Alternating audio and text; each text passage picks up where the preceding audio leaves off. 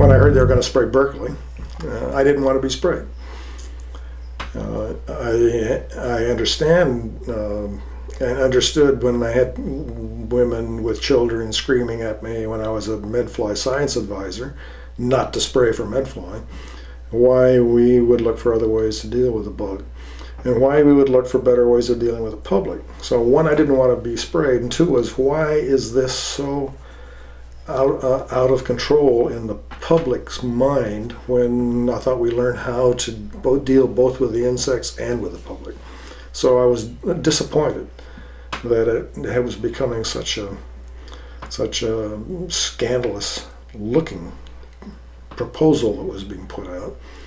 And so then I had to look at it, and I had to decide whether I wanted to stick my head up out of retirement, which I really enjoy. I never wanted to get into bug wars again, but there's just some things I don't like about this, and they have to do with starting how this was being presented as an eradication program with medical issues.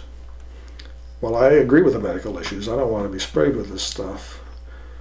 But it was being presented as a potentially successful eradication technique that had these other issues. And my issue is that it's not a potentially successful eradication technique.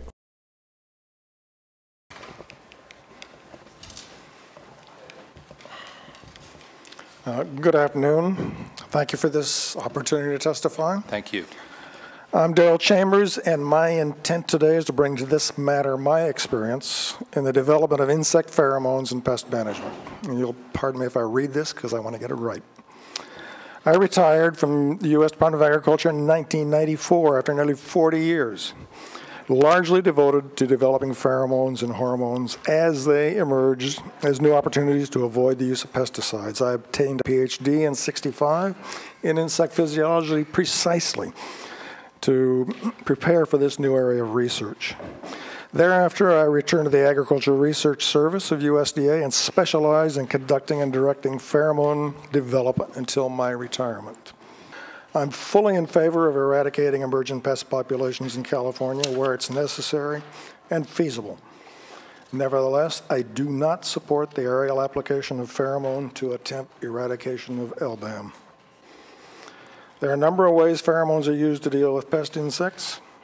They're one of the best alternatives to reduce or avoid pesticide use. That said, no eradication of a pest species with only mating disruption has ever been accomplished.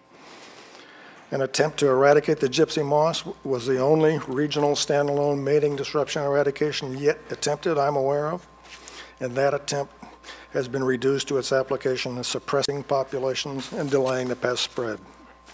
All other applications are for suppression only and are accompanied by multiple supporting integrated tactics. In fact, the recommendation to CDFA by the Advisory Working Group on LBAM specifically states, in addition to mating disruption, the program should consider using a multi-pronged integrated approach, and then lists a series of tactics that should be integrated. I'm hoping to convince you today that I'm qualified to consider the principles of pheromone uses, the strategies for their employments, the tactics for their use, and the complexities in planning and managing these large-scale eradication programs.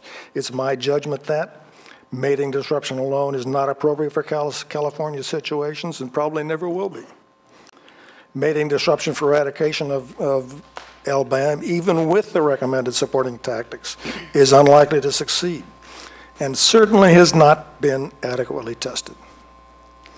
The political and social sensitivities of an unconvincing project are not being adequately addressed. Thank you very much. Thank you for your comments.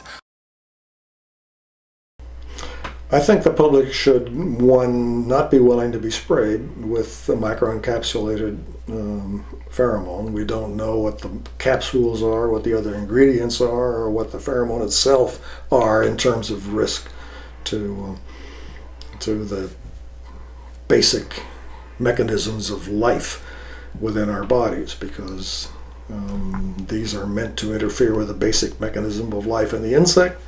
We share so much genetically and physiologically as a result of our genetics with all of the living organisms that risks are not what we used to think they were. You know, better things for better living through chemistry.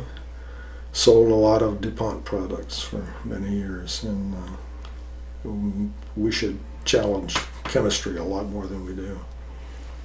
Understanding of genetics and the understanding of the interrelationship between gene control of protein production and action, and the increasing development of complete or incomplete genome description for living organisms. We all share 60% of our genes with fungus, and 70 or 80% with bugs, and 80 or 90, 95% with all mammals, and 99% with other anthropoids.